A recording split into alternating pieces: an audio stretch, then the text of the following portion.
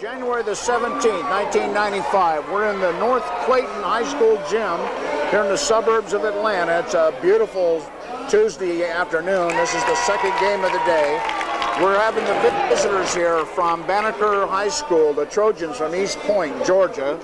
And we're introducing the starting lineup.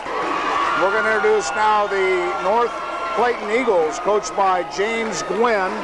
His starters, number 21, Tavid Epps. And number 23 is Tim McCullough.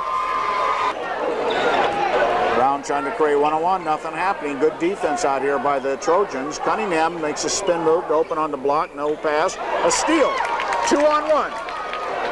And they get back, they tried to alley-oop it, it didn't work. Here comes Brown. Here goes Brown against a taller man. He goes to the right, pulls up, kicks out for the three. It's Favors. Favors hits. Check that Epps. Epps, number 21, hit the three. Here comes Cunningham full courting.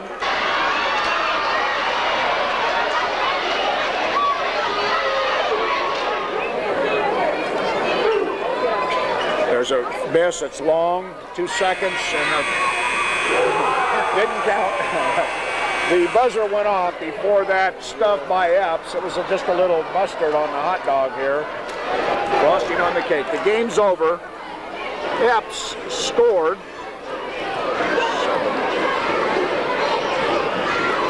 14 points in the ball game.